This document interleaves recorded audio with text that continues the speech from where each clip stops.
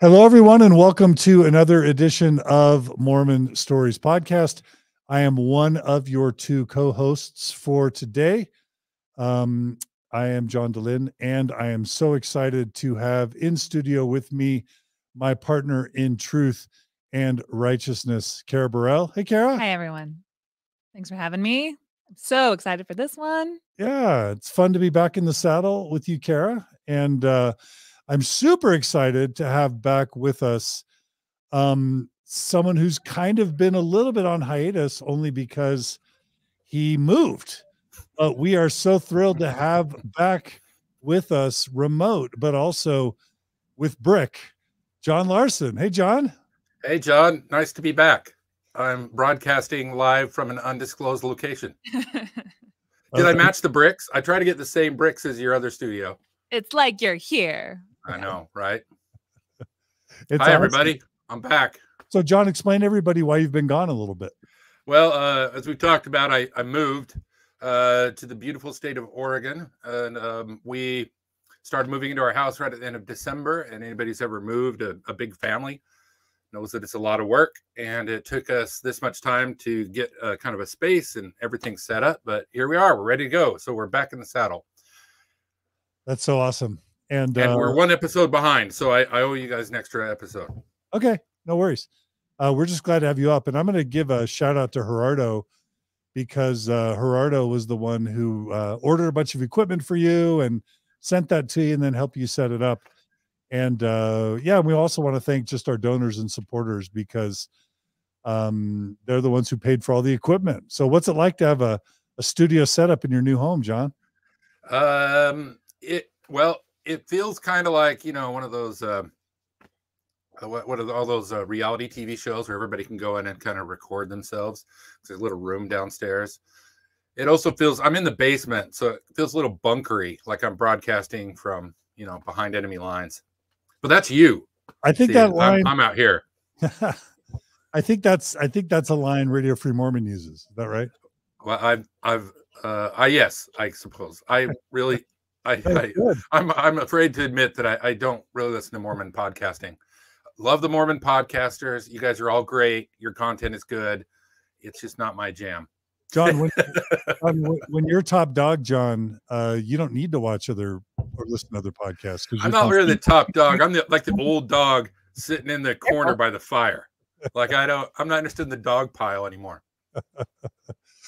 All right. Well, we're glad to have you. And is that brick real? I think that's a really important question, John Larsen. Is that brick real? It's as real as everything we talk about here on this podcast. I love it. I love it. Okay. Well, before we jump in, a couple of quick announcements. First of all, welcome to everyone who's joining us both on Facebook and YouTube. We want your comments throughout. And John Larsen, I don't know if you know this, but we have the ability to bring callers on and have them join us and ask questions. So, John, if you're comfortable at the end, we may have some people join us to ask us questions. Yeah, bring them on. The more the merrier. Okay. So viewers and listeners, those of you who are kind of hardcore super fans and want to have a chance to ask a question or two to John Larsen or to Carah or to me, or to just provide some insight, plan on us sharing the link to the StreamYard, midway through the episode. We'll share it in the comments on Facebook and YouTube. And then don't join if you're a jerk, only join if you're cool. And if we can include you in the show, we will. Also, please know that we have started a Discord server for Mormon Stories that we're also kind of sharing with Bill Reel and Radio Free Mormon. And so Discord's a great way for you to find community for text chatting and voice chatting and even playing games and video chatting. There's almost 800 members of that Discord channel now. It's a pretty beefy channel, and we think it's going to grow. So if you go to MormonStories.org, there's some social media buttons in the top left, and you can find the Discord server and add yourself to it. Wanted to make sure mention that. Carah, I think you had a few announcements you wanted to make. Why don't you jump in and make a few announcements? All right. And before I do that, I just wanted to read a couple comments. Scott said, Gerardo is the glue that holds Mormon Stories together, the best. And then Cherish followed that up by saying, a call-in show with the Johns, how cool. And I'm not even self-conscious that there wasn't a compliment for me. What about the Carah? That is not what I read those for. It just was I just want to make sure that everyone knows that they are cherished. So, and then the announcements that I had just center around, hey, there's super chats on YouTube. Please join us. And a great way to donate to the podcast is by hitting the little $sign at the bottom, and hopefully we can read your comment and throw us some cash to help support Mormon Stories and OSF. Why do we ask for that? Because this is a donor-funded podcast, and it just is really cool community feature just to like help us, throw us a little bit of cash. Is always fun. And then second of all, Mormon Stories listeners, I know you guys are cool, but there's some people out there who've been like commenting on my body, and I'm gonna be cool with you guys. You just came out of a very patriarchal religion, and maybe you guys don't know yet that like you can't actually comment on people's bodies, on women's bodies, and on my body. So if you have a comment about like my cleavage or anything, or what I'm wearing, or sometimes I'm wearing too much clothes, which was another weird comment I've gotten, that I'm not dressing appropriately for the podcast. You could just turn it off. You could listen to it on podcast if this offends you. So I just want to let people know that if they have an opinion about my body, really cool tip, you can actually write it down on a piece of paper, fold it up really teeny tiny and tightly, go see your proctologist, go have them take out whatever is inserted in your rectum, and then place that opinion squarely up there. So without further ado, let's do a John Larsen episode. And then the only other announcement is that, if you can't tell already, John Larsen comes on, you're going to get a PG-13 episode. So if you are not into that, don't write us letters and say, hey, I didn't like that, because Carah told you at the top of the show, John Larsen just kind of brings a different energy than a normal Mormon story. So it's not always going to be as faith promoting and friendly, but we obviously welcome any people from any faith background to watch, listen, participate. So that's all I got. I love it.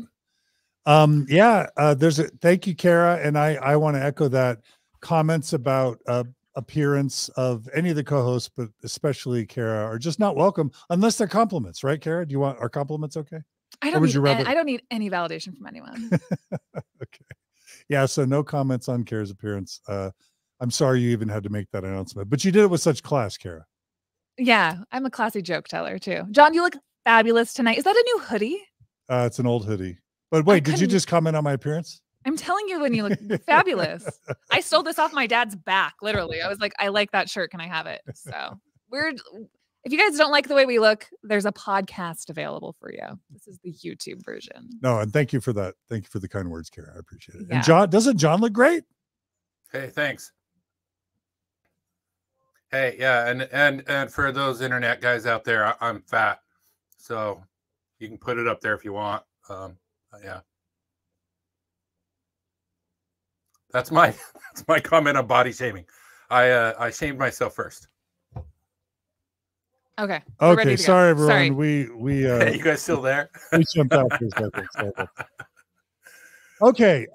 Thanks for covering for us, John. All right. So, we covered Discord. We covered Super Chat. There are a couple events that we want to make everyone aware of. We have a new events tab on the Mormon Stories podcast Facebook page.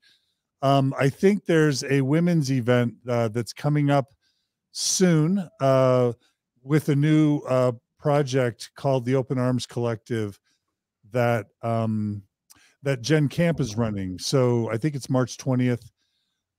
You can go to mormonstories.org/events and you can sign up for that event. It's 1 to 3 p.m. in American Fork.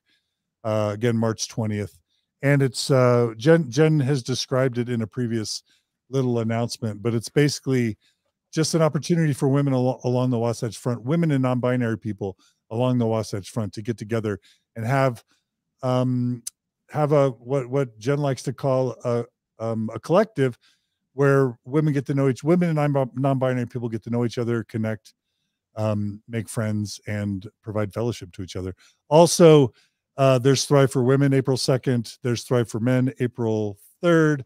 And then there's Thrive Houston, Thrive Southern California, and I think there's a Thrive Florida. And you can go to, again, mormonstories.org/events and check out any of those activities. All right. So I think those are all our announcements. Carah, anything else? No, the only last announcement is to ask, are you guys ready for this? Oh my gosh. John Larsen in the house, sort of virtually, but like, gosh dang it. I'm so happy this is happening. Logical fallacies in Mormonism. Let's get into it. All right, John, we've got you back. So where do you want to begin tonight? All right, let's get going. Okay, so we evolved, and our brains evolved at the same time we did. So we don't think abstracted from our bodies or from the world that we live in. I think that's a really important point, because sometimes we're trying to understand how we think and how we process and faith as if we come from some great mass of spirit, and then we come down and inhabit these bodies. That's really not the case. And I know for those of you who are just coming out of the church, you've been stuck in that paradigm. Actually, for most of us in Western culture, been stuck in that paradigm for so long that it kind of blows one's mind to think that there's no separation between the brain and the mind. But the reason I bring this up is that we evolved these structures. The structures we evolved to learn came around cultural cohesion, keeping the tribe together, and passing on information verbally and observationally to the next generation. So as a human being, are you catching up with me, John? Are we yep, still everything's good? Yeah. Okay. So yeah, go ahead. No, go. So as a human being, we have to stay in connection with our tribe, and we have to try to understand the world around us so we can learn to do things like sew our clothes and hunt animals. We don't come with that right out of the womb like other animals do. So the problem is there are some gaps in our thinking, and there are biases that we know about, that we can see all over the world right now. I mean, a great one to see is to listen to Russian citizens who have been indoctrinated into state media for so long, and how they're interpreting the events in Eastern Europe right now. You have two worldviews coming into conflict. And so you could say, well, John, either one of them could be correct. Well, that's possible in the abstract, but I would say kind of look at their fruits and see what they're doing. If there's one side that's constantly curtailing communication, cutting you off from the rest of the world, telling you not to talk to people, telling you not to read things, telling you not to listen to others, you're probably not on the right side of things. So we started to figure out tools to get through bias about 2,500 years ago. And we've been working on that tool set for the last, three millennia. And we've gotten pretty far on it in terms of understanding what are approaching truth, trying to figure out what is real and not what is just our tribal interpretation, or what we think should be real, or what we think things should be. So fallacies are basically the word is specious, which means that it's something that sounds appealing, it sounds correct, but it's not correct at all. It sounds like it's right. And for people who've not been trained in logic or trained in philosophy, a lot of this stuff just escapes them. I wanted to choose some examples of fallacies out of Mormon writing. So I got here a copy of the Encyclopedia of Mormonism sitting in front of me, and I opened up to the article titled Apostate, and they're all here. There's literally 20, 30, 40 logical fallacies in this one article.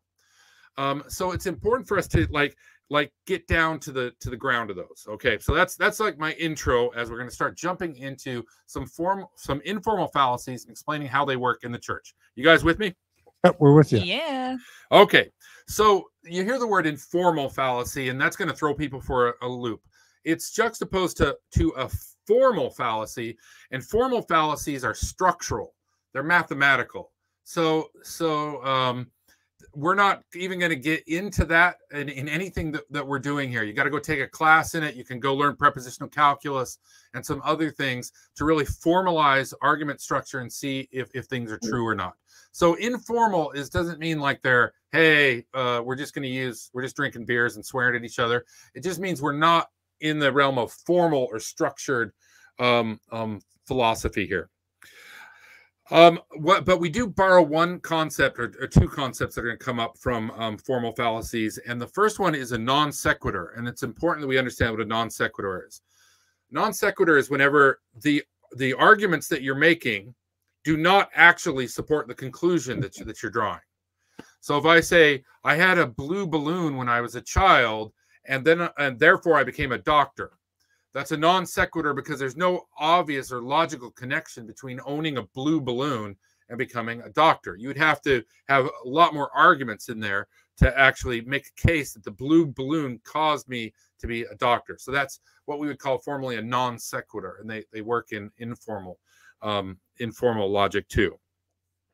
So again, specious is the word we want here, which means that it has kind of a ring of truth, or it seems plausible, but it's not.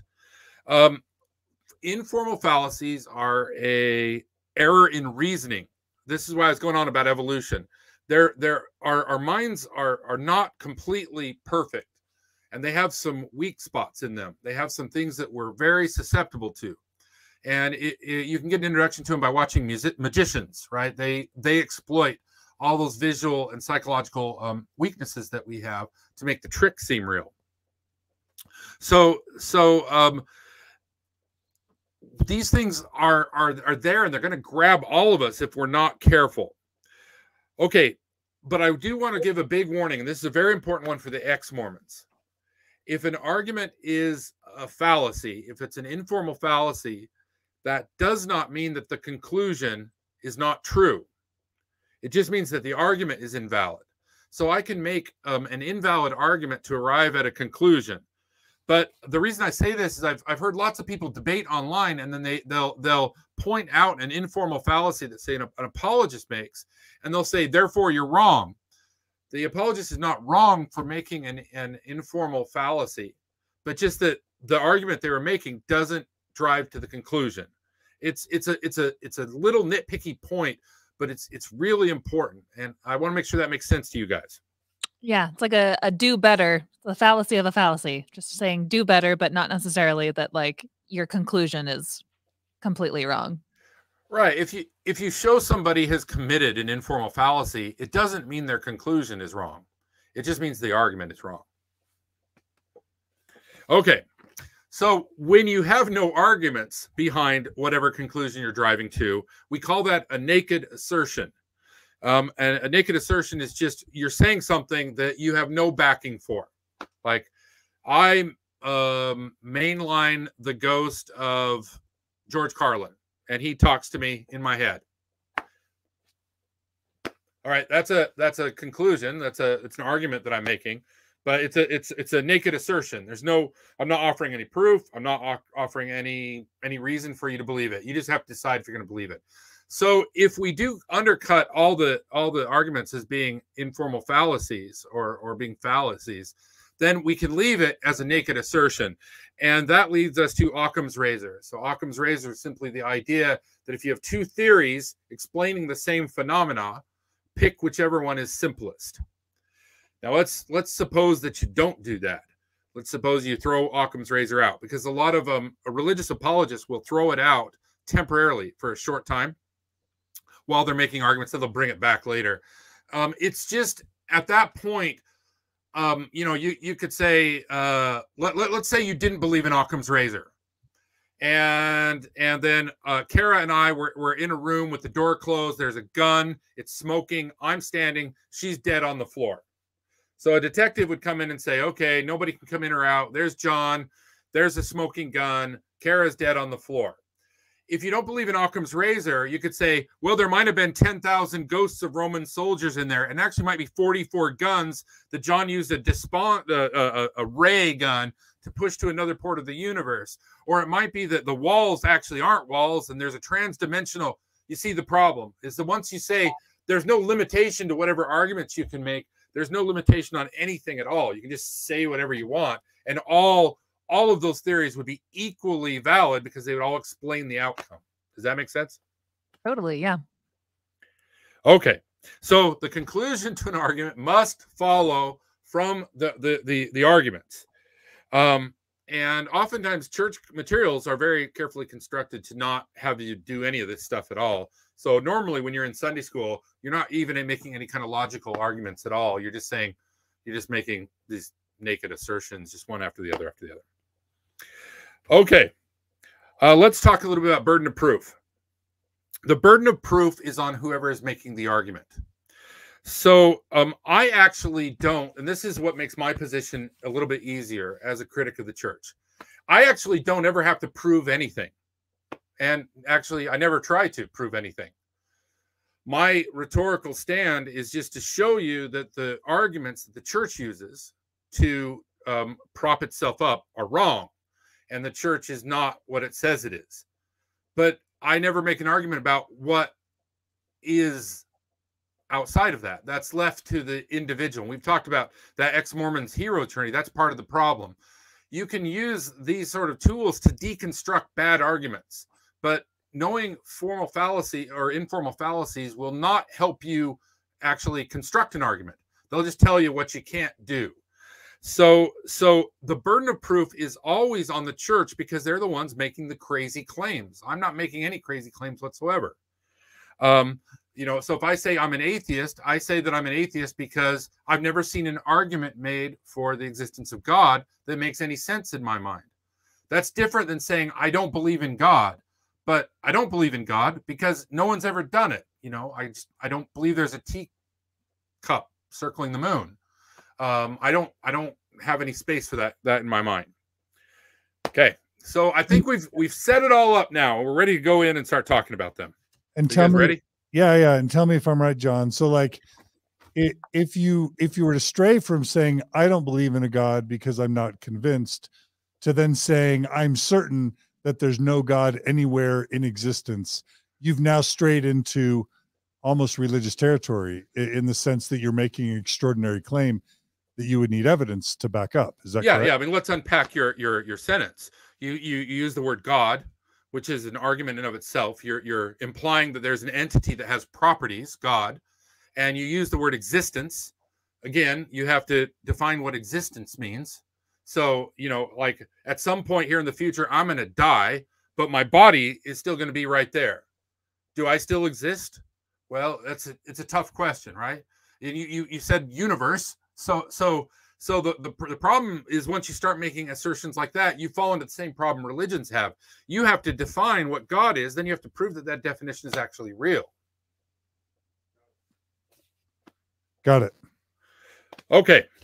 All right. So I'm going to start with some of the big ones that get bantied around a lot. And part of that is for us to all understand what these things actually mean and what they don't mean. So the first informal fallacy we're going to talk about is the classic ad hominem. Now, I'll beg your indulgence as I use the Latin terms, and I do that because this stuff is fascinating to me, and all of these have a long history of when humankind first discovered them and what they mean and what they've been doing. So I'm a traditionalist, and I like to use the old-fashioned terms for them. So this is a fallacy ad hominem, or to the person, and it basically says that if you attack the individual making the argument, that is a fallacy because the individual's character or the individual's other aspects actually don't have any bearing on whether the argument is true or not. So you could say, hey, you know, John said that the moon is made of green cheese, but John is a white man, so we're not going to believe him. Well, that's a fallacy because those two things are not connected at all. Like saying John DeLynn just knocked over the freaking camera in the studio, and therefore every argument he has is irrelevant. Right. That's just an example. Maybe it happened. Maybe just now. Maybe it didn't. So ad hominem attacks are, first of all, they're the bread and butter of the church, and we're gonna read through some. But what it does is it mentally, I was saying these things kind of evolved. It gives us a filter for deciding who to listen to and who not to listen to. So the classic ad hominem, which you address at the beginning of every episode, is you say, John might use some English words that you, listener, don't want to hear. So you don't have to listen. That's a complete fallacy, right? There is no connection between swear words and the strength of the argument. None whatsoever. Got it. Okay. But I think there's an important thing here before and ad hominems, there's a whole bunch of them. There's a whole bunch of different attacks. We're going to focus in on one. But there is actually a carve out where an ad hominem attack is a valid argument. And that carve out is if the trait in consideration is instrumental in part of the argument. So if you are saying you are a general authority and you've had these sort of experiences, or that you are not this type, or you don't do this thing, or you did this thing, and that fits into your definition of what a general authority is, and then you say, you have to listen to me because I'm a general authority, that is a perfectly valid ad hominem attack. So because they themselves are constructing their character into the argument. Does that make sense?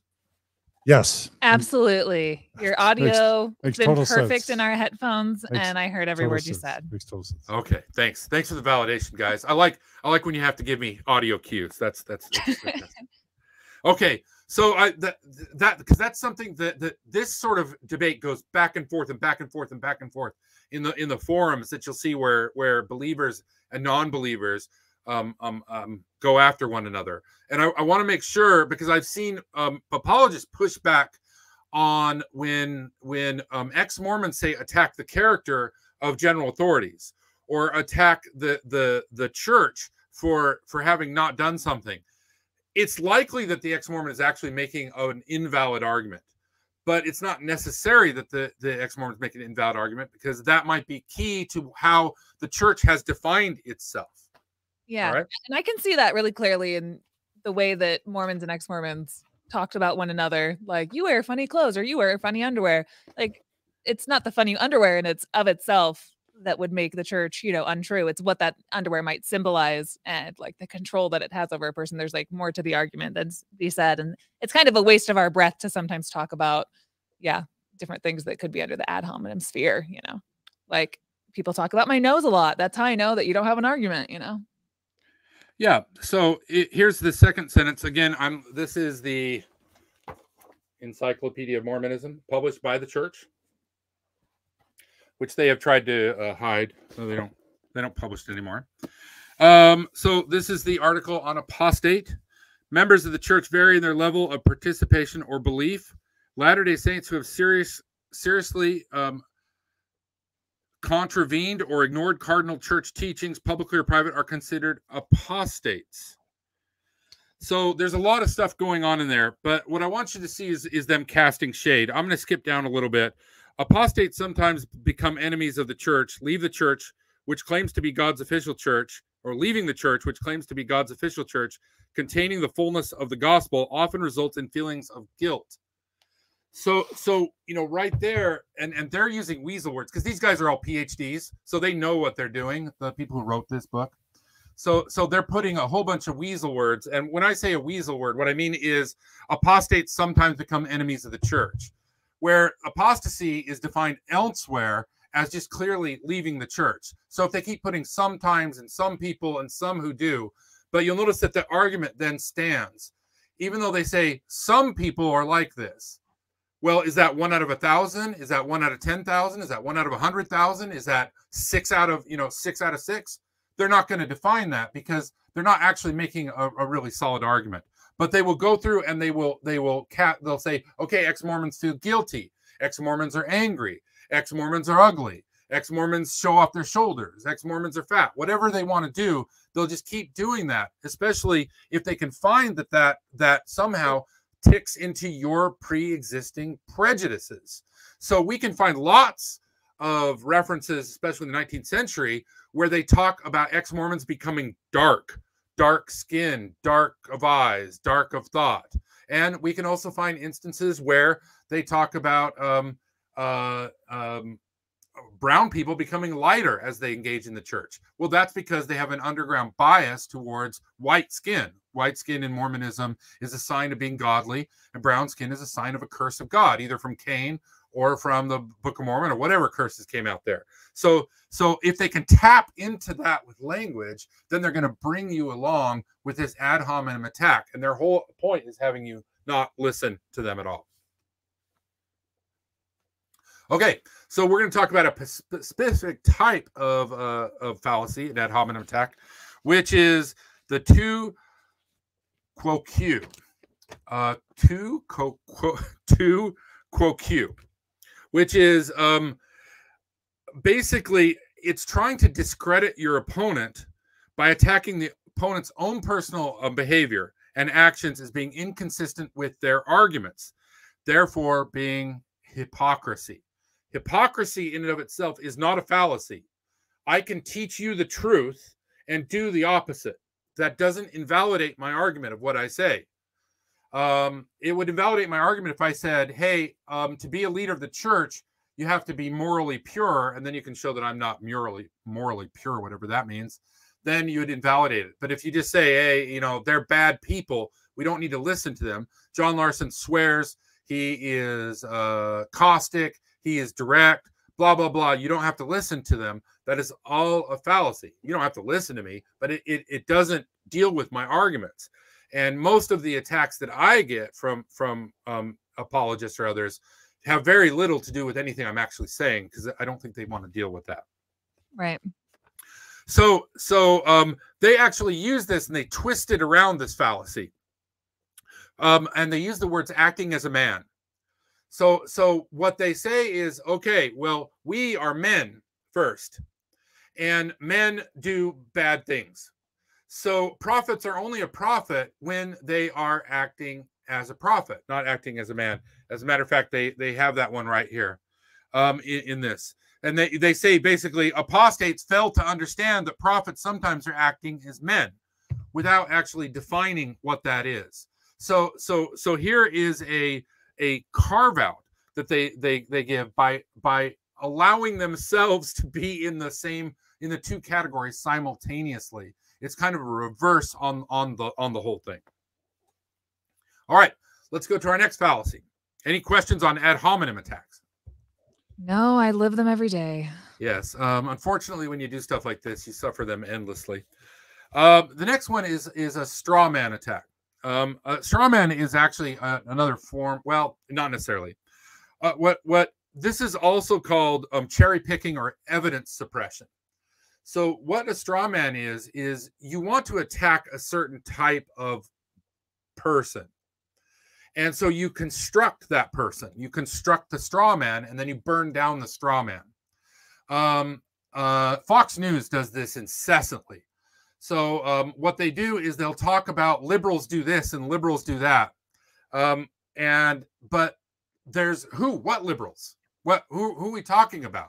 So they'll take this generalization and say, hey, this is what's happening. They was right there in that first sentence. Apostates sometimes become enemies of the church. Okay, well, if you're not describing how often they do so, then you've now constructed a straw man, which is apostates who are enemies of the church. Who are those people? Well, they're not going to say. Where do those people exist? They're not going to say. But they're going to talk about them all the time. They're going to shape whole narratives around these people that don't exist. It's kind of like the leadership of Antifa. Who are they? Where are they? Where's their mailing address? Where are these people in prison? Right? It's a straw man that's been constructed, and you can usually spot straw men because you can't actually come up with an example of who they are, because they want to debate a certain type of enemy. Both Mormons and ex-Mormons do this incessantly. Ex-Mormons will portray Mormons as a certain type of person, and that may or may not be true. You know, they'll describe them as teetotalers who never drink a cup of coffee, and they can't be with anybody else, and blah, blah, blah, blah, blah. But we all know plenty of Mormons who are everywhere on the spectrum of what they do and what they don't do. So if you take and then you create this Mormon in your head, and then you sit and argue against them, you're not actually making any real progress in terms of getting to the truth. Mm-hmm. Now, John, as I think about straw men, let me tell you how I think about it. I think about sometimes what we do when we're, instead of fairly and accurately and charitably representing our opponent's point of view, we will erect or put forward a point of view that our opponents probably don't have. And assert it as if that's an important point for our opponent, and then we knock it down. So an example might be, you know, if Jim Bennett comes on Mormon Stories and says, all you ex-Mormons, you think Joseph can do nothing right. You think that he's pure evil, and he did a lot of good. Therefore, ex-Mormons, you know, you guys are lame because you're unfair to Joseph Smith. When in reality, there are probably plenty of ex-Mormons that would acknowledge that Joseph Smith could do good and bad. That, to me, that's an example of a straw man, because it's basically putting forward the argument of an opponent that they're not putting forward themselves. That's easy to knock down. And then you knock it down as if you've actually accomplished something, when in reality, you've really done nothing other than created the perception that your opponent was wrong, when really you were advancing an argument that they didn't have to begin with. Yeah, I think that's true. And oftentimes these fallacies can be overlaid on top of each other. So if we say something like, ex-Mormons leave the church because they want to sin. Sometimes. Yeah, I mean, the question, if somebody really gave you that argument, you'd say, you don't want to sin? You don't desire sin? Isn't that the very definition of sin, or things we desire that we shouldn't have? Well, we sin too, but ex-Mormons really wanted to sin, and you know, like I had a brother-in-law and he left the church and then he had an affair, and Mormons don't have affairs? Well, yeah, but he wouldn't have the affair if he hadn't left the church. These are all straw man arguments. We're talking about hypotheticals of undefined words. What sin? What sin do people want to commit? Right. And then how do you know? How do you know they wanted to sin? Where are you getting that information? But if you listen to a lot of talks coming from church, they will construct tons and tons and tons of straw men. They just set them up and knock them back down again. But again, this is a bipartisan issue. Everybody's out there doing it, which is why the internet is lame. You can randomly pick any thread on Reddit, and then this is John's Reddit roulette. Pick any random ex-Mormon Reddit thread, and then go in there and type, "This is a straw man argument," and I get 80% chance you'll be right.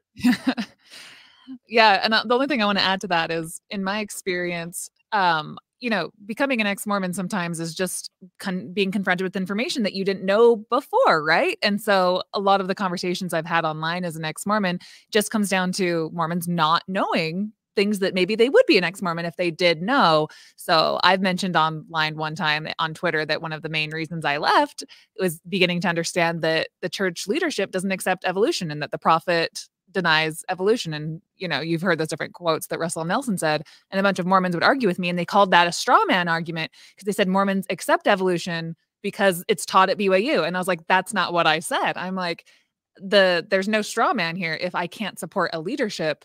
And so I'll get accused of straw man from people who don't know the church themselves. They'll think that I'm straw manning them. And I want to give a good faith interpretation. I admit, you know, where the church makes corrections, but you also are talking to people who don't have a good grasp of what the church actually is sometimes, and they will accuse anyone who says anything that's new to them as a straw man. So I just want to point that out. Yeah, you're right, but you're actually dipping your foot into our next fallacy, which is the no true Scotsman. The no true Scotsman. I don't know what the original story is, but the joke of the title comes from the idea that you just outlined. Say, let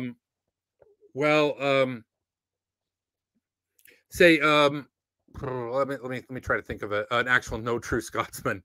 I can think of one. Oh, do you have one? Well, I think I could think of one. So one of the arguments, you tell me if you think this qualifies, John.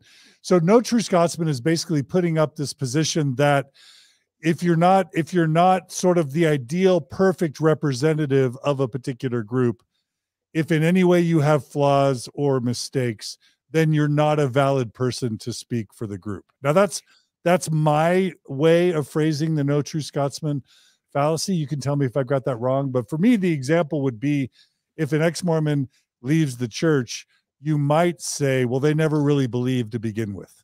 They were never really that committed to begin with. A generalization of certain group by excluding any counterexamples of not being pure enough to be included in your example. So let's go back to Carah's example. So they say, okay, Mormons, you say Mormons don't believe in evolution, which of course that argument is a fallacy because you've just grouped all Mormons, and Mormons can believe whatever they want. Sure. Say the official position of the church is that there is no evolution. That's true. Now in your argument, somebody said, oh no, they teach evolution at BYU. No true Scotsman. Oh, the true Mormons know evolution. So what it takes is whenever you're making an assertion about a population, then it limits that population down. Say, well, so it's like if I said all Scotsmen drink Scotch, and then you say, well, there's Bruce over there, and he's drinking Irish whiskey. Like, well, no true Scotsman would drink Irish whiskey. That's he's not a true Scotsman anymore.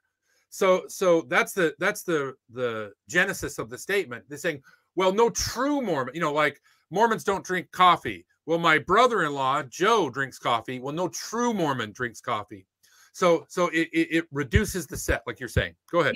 Yeah. The only difference is I think that in a church that has such like dogmatic authoritarian leadership, you can say things about Mormons generally, about, some can drink coffee, some cannot. And so you have to be very precise in your language. And so, does the church support same-sex marriage? No. Do Mormons support same-sex marriage? Yes, some do. Do like Mormons support evolution? Yes, technically. Does the Mormon like prophet, seer, and revelators support evolution? No. So you have to be really precise with your language is my correct. And that's really the answer to get out of all these. Be precise with your language. Sure. But I mean, here's a fantastic example of that. Say, okay, well, who is a Mormon? Well, Mormon is somebody who believes that the Book of Mormon is the word of God as translated by Joseph Smith in this latter days. Okay, great. Well, the polygamists down in Colorado City all believe that. Well, they're not true Mormons. Right. So you have a definition that you have pushed out, and then when you show the counterexample, saying, well, then Mormons do practice polygamy because you just define Mormons. Well, this is by the way the reason the church got rid of tried to get rid of the definition, because it's too broad. So they were always saying, well, all these other sects that don't bow down to Salt Lake City, they keep calling themselves Mormons, but there are no true Mormons. Even though they don't necessarily provide, well, they'll narrow it down to say, well, what does it mean to be a Mormon? Well, Mormon means that you've done everything that the corporation has told you to do. Right. So they'll define out any sort of theological meaning only when they're having that argument. But if you go to Sunday school and you listen to General Conference, they will define Mormonism out in terms of belief in this greater thing. So that's the no true Scotsman. What you're doing all the time is you're shifting what can be defined. You say, oh, that's not a good example. Yeah, so you can kind of never be pinned down and never be proven wrong because your parameters are constantly like kind of within your head unless you be more precise with your language. Yeah. Right. So those three, the straw man, the ad hominem, and the no true Scotsman, I wanted to lead off with those because those are the ones you're going to run into the most. Just they're out there everywhere. Okay, the next one we're going to talk about is the argumentum ad populum. What this is simply asserting that something is true because most people believe it, which is a fallacy if you think about it for a few seconds. The fact that most people in in Babylon believed in the Epic of Gilgamesh, that doesn't mean that the Epic of Gilgamesh was true or false. The fact that the majority of people believe that doesn't mean anything. Yeah. So when we start talking about the partition between ex-Mormons and Mormons, this works both ways. A lot of Mormons will assume that the way that they believe and the way they see the world, because they're surrounded by Mormons, is the actual way the world is. And ex-Mormons getting surrounded by ex-Mormons oftentimes just invert that. They believe that Mormons are all wrong.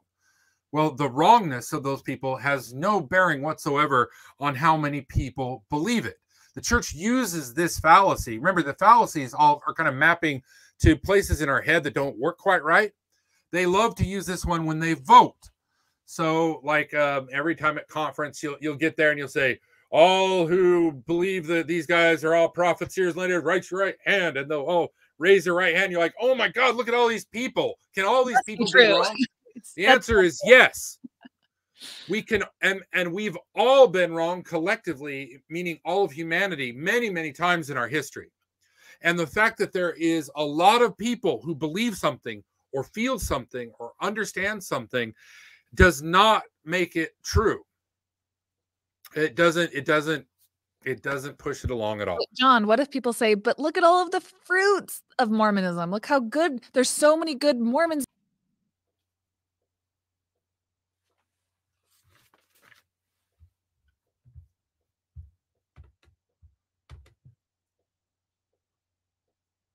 Possibly be wrong, and they're doing so much good for the world. Hey, Carah, we dropped out. Can you just repeat that comment one time? I'm sorry. We dropped out? Yeah. Sorry. John, can you hear me? I can hear you. Yeah. You were talking about the fruits. Fruits. Yeah. Where do you place that fallacy? But the fruits of Mormonism are so good, and there's so many people. How could they all possibly be wrong? And everything they're doing is just making the world a better place. That's the argument my parents have to me every day. That can all be true, but it doesn't make Mormonism true. You know, like there's good people doing good things everywhere, right? Has a book with it though. Has a book. There have been examples of amazing compassion on the side of the Russian invading forces, and there's been examples of amazing compassion towards the Russian invaders on the Ukrainian force. The fact that there have been good people doing good things on both sides of that conflict says nothing about the validity of the conflict from either side. It is just an artifact.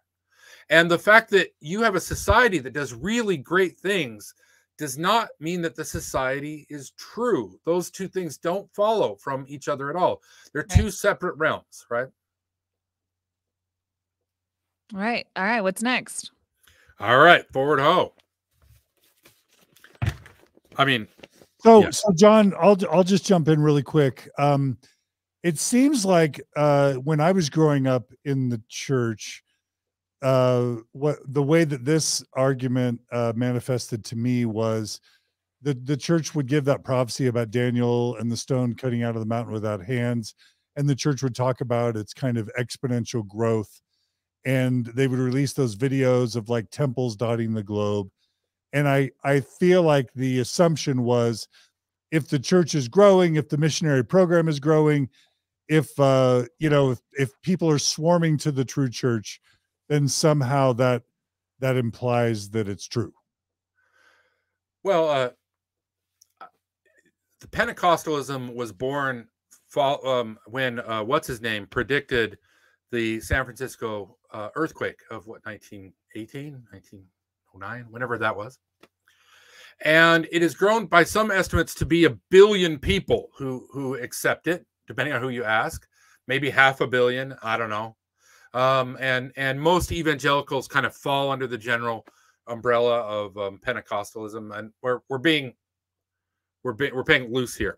But the point is that whatever argument you make on the success of Mormonism, you can run into counter examples, like let's say Reverend Sun Young Moon, his group, the Moonies. They have millions of people. Scientologists have millions of people. Jehovah's Witnesses have millions of people. So it's only an argument for the validity of the church if you can at the same time make the argument that it's not an argument for the validity of all those other movements. There's 1 billion Hindus, there's 1 billion Buddhists. Why is the growth of Mormonism from 1 million people to 2 million people impressive when other religious movements are growing by tens of millions and 20 millions? So it's specious in that they don't connect to one another even at all. Like there is no something in the universe that says if you get a lot of people to believe you, that means something. And that's exactly what the argument says. Yeah.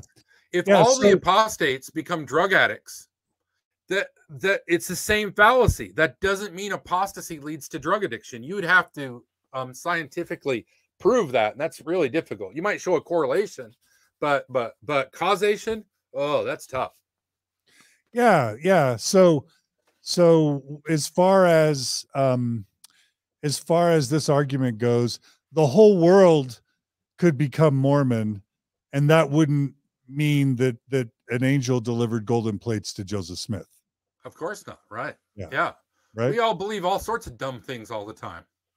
And ex-Mormons could all become, really bad, horrible, unhealthy people and die early. And that wouldn't prove the church was true either.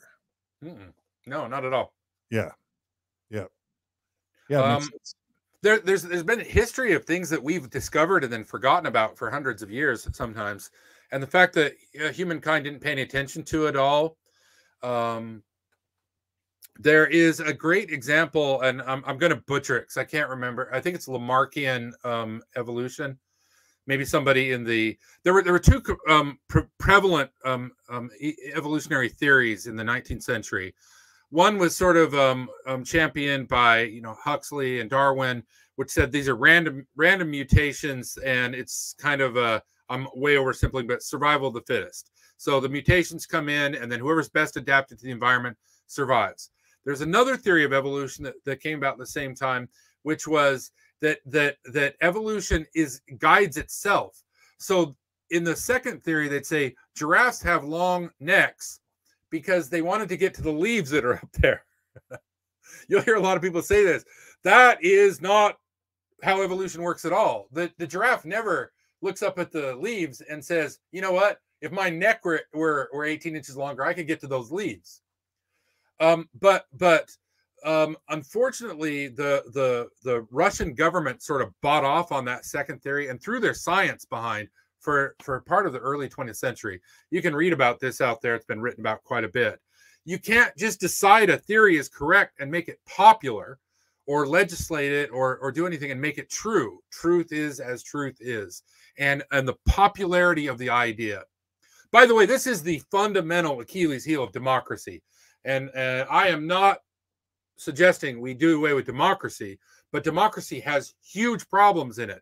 And one of them is you choose ideas by how popular they are, which is why in this 21st century, we are struggling so much, even though we have such scientific progress. And we know so many things more clearly than we did 20 years ago or 50 years ago. We still govern based on popularity of ideas, and those two things aren't the same. And they get it. They cause big problems for us. Sure. Yeah. Got it. All right. We're ready to talk about my favorite one, but you got to buckle up for this one a little bit because it's going to blow your noggins a little bit. You buckled up, Carah? All right. This is the fallacy of reification. REIFICATION. So you can look it up yourself. Reification is the problem of when you take an abstraction and then you assume that's true, and then you make conclusions from the assumptive conclusion. Let me walk you through an example. Have you ever watched these ghost hunter shows on television? Yeah, I was hooked on those in like 8th grade. I realized this fallacy you're about to talk about. I was traveling for business a couple weeks ago, and I usually don't watch TV, but whenever I'm in a hotel, I just watch TV. I just watch the commercials because I don't see them. So I was watching these ghost hunter shows, and they have all these things. They keep showing these photos of orbs, right? Little pieces of light. To me, it looks like dust floating around the room, but they'll say, okay, there's the ghost, or they'll talk about cold spots, or they have all this electronic gear that will make noise. The problem is we've never established that ghosts actually exist. So any conclusion you make about ghosts is fallacious. None of that equipment is real because you'd first have to establish that ghosts exist. This goes back to our God problem that we talked about. It suffers from a huge fallacy problem. Nobody has actually defined what the word God means. So any properties that you talk about God having are all fallacious. They're all reifications. They don't have any grounding whatsoever. You can only talk about the properties of something that has been already established as being true. This undercuts about 80% of everything the church does all the time, because they will say, you know, faith is the better part of charity or something. Well, they haven't established that either faith or charity actually exist. Those are concepts, and they're not clearly defined. We don't know that they're real. So you can't talk about any properties of them. We haven't established that prophets are real.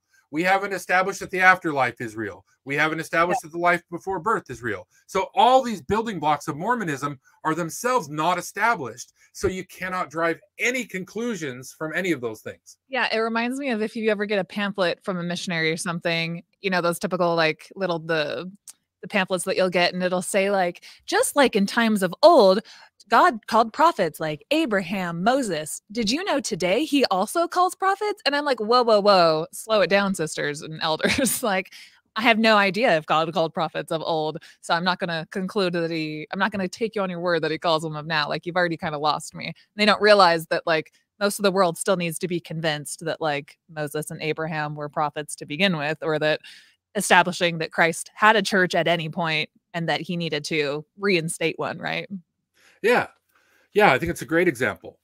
Mormonism depends on the idea that God speaks to us via our thoughts or emotions inside our head as a non-external voice. That's a fundamental principle of Mormonism.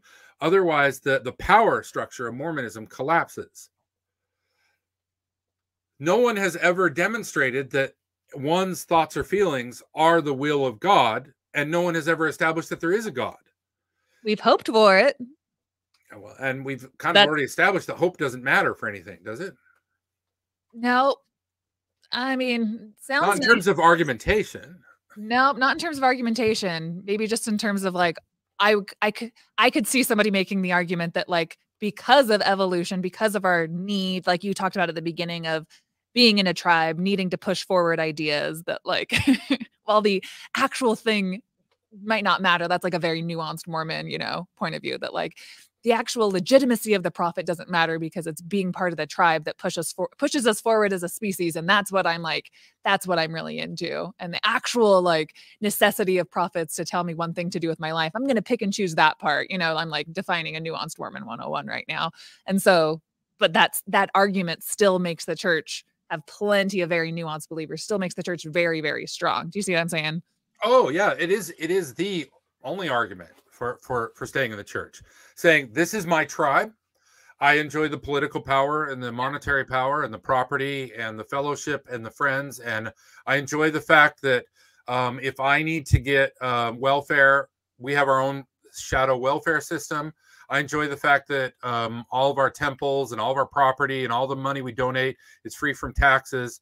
I enjoy the fact that we can set up our own little pseudo government inside the government. Yeah, those are all honest arguments for being part of the church. But that's not what the church says about itself. You're talking about what nuanced people say, and it's an honest view, and it's a quite cynical one. It's really saying, I know that this is bullshit. I know this is all false, but I like being part of the winning team. Yeah. Yeah. Yeah, it's just gross. I'm sorry. I know.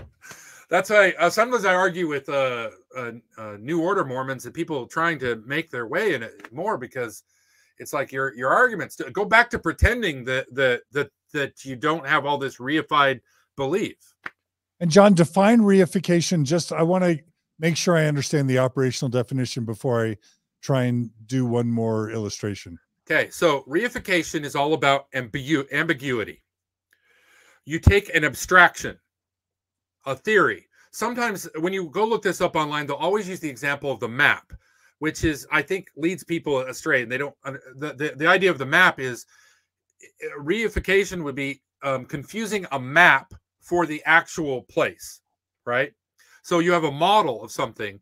You have a concept that has not been established. That's an important thing. If something has been like become a theorem that's scientifically established, then we can build and start making conclusions from that.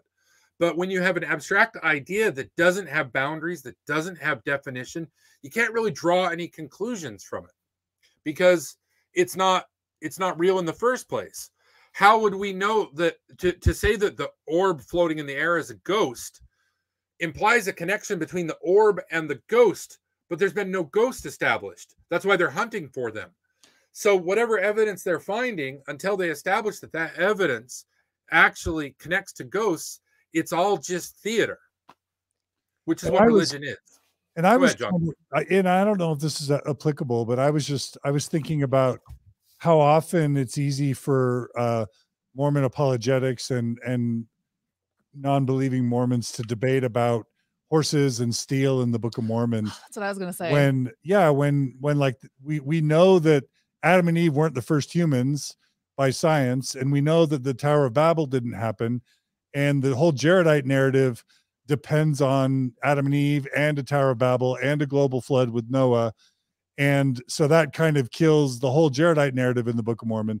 But then also the whole Nephite narrative is also based on, you know, Adam and Eve and Noah and Abraham, Isaac, and Jacob. And we don't know if even Moses or Abraham existed. That really has not been established. In fact, even Jews don't, you know, secular or even, let's just say, educated Jews aren't even sure if Abraham or Moses really existed. So we're way down the stack talking about whether Book of Mormon is historical when all of the historical foundations that the Book of Mormon supposedly built on are in and of themselves completely fraught and problematic. Is that reification, John, or is that a different? It's definitely in there. And oftentimes reification leads to circular arguments because you use the conclusions to draw the proof. Again, our ghost hunters. I felt a cold spot and my mind became a stupor. And I thought in the the ghost hunter show I was watching, this shows how stupid human beings are, what I'm about to tell you. So for a lot of years, they would put up these boom mics in these supposedly haunted houses, right? And the audio quality was not great. So there was always static. And then in that, they'd say, oh, I heard a voice. Somebody said danger. And then they'd play it over again on the tape. And then you'd hear all this noise. And they would say, see, you hear that? You hear that? You hear that? Somebody said live. Well, the audio equipment has gotten too good. It doesn't have any static. So I am not shitting you, dear listener. They actually carry around static boxes with them now. And when they're searching for ghosts, they press play on the static box. And then when they go back and look at the tape, they listen for the ghost talking amongst the static, because that worked for them before until their audio equipment got too good. Again, this is from the assumption that there's even a ghost there in the first place. So what Mormons will do is they'll put a concept in place. They'll say Joseph Smith was a prophet. Well, how do we know he was a prophet? Because he translated the Book of Mormon from the golden plates.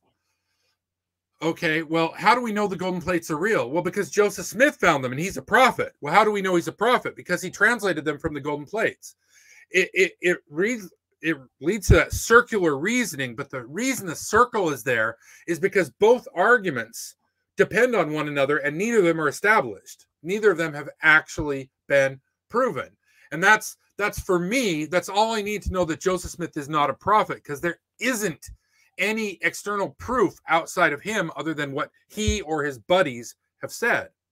So once you start making conclusions based on the fact that Joseph Smith is a prophet, i.e. the entirety of Mormon theology, it's all fallacious. It's all a fallacy, which is why I'm always saying on this it's all make-believe. It's all a construction, because it's built on concepts that aren't real or haven't been established as being real. Faith, hope, charity, those are all concepts that aren't defined. Even love, which we can attract to chemical stuff, is still a little bit fuzzy, right? So the problem is when you strip Mormonism away and start taking back to its foundation, you come to a foundation that actually doesn't exist. Sorry, I keep striking the mic. It doesn't exist.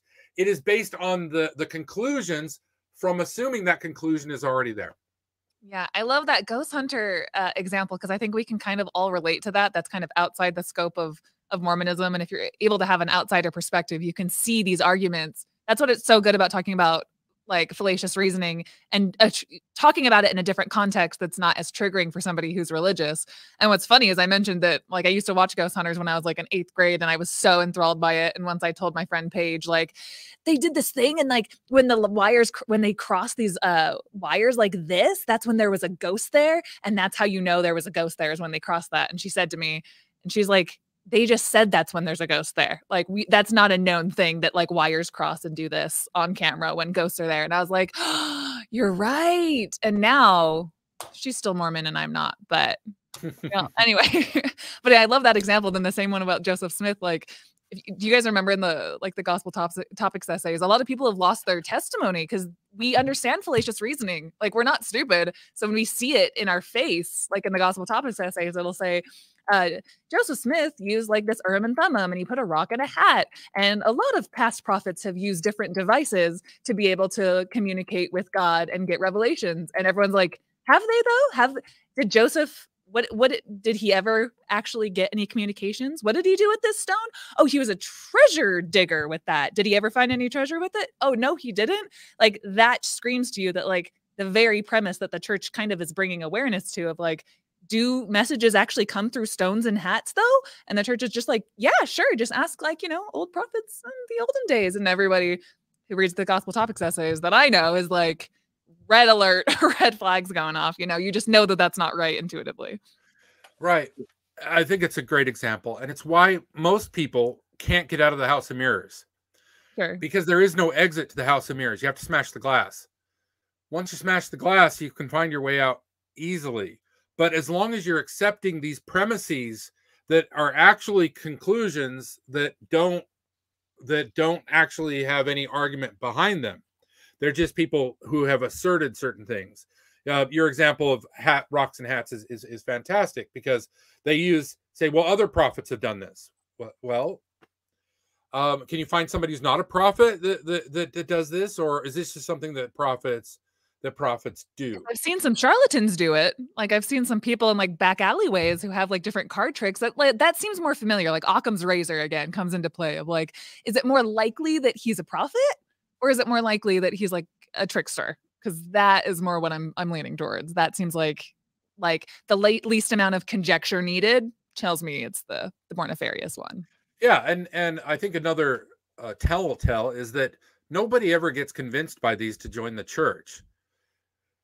Well, I can't say nobody. I'm talking in superlatives. But when you talk to people who've converted to the church, it's usually like, yeah, I found a community. When they were telling me about Joseph Smith and I felt really good. They took me to the temple and I felt peace there. I suddenly had people who cared about my well-being. I've been able to do a calling. I got off of heroin. I have a community. I'm going back to college. All that stuff. But none of it has to do at all with the fact that Joseph Smith was a prophet. That's just out there. Yeah, that's very true. We don't start with apologetics and work our way backwards very often. Correct. All right. Our next one, argumentum ad ignorantium. This is a very important one. This is the appeal to ignorance. Now, you probably feel like I'm going to make some kind of Dunning-Kruger sort of thing or whatever. I'm not. This is a fallacy that says, basically, if the argument has not been proven false, i.e. we're ignorant of why the argument is false, then the argument is true. That is a fallacy. Just not being able to disprove something or not having any evidence that it's not true, not untrue, is not evidence that is in fact true. Interesting. So the let's see, is there a way to restate that? Is it sort of sure the absence of evidence? A great example of this is the BYU professor who believes in the missing link of evolution. I've heard them say this to me themselves. They say it every quarter in classes, which they will teach evolution. And then they will say, at some point, we're going to get some piece of knowledge that will connect these two theories. And all truth will be circumscribed into one great whole.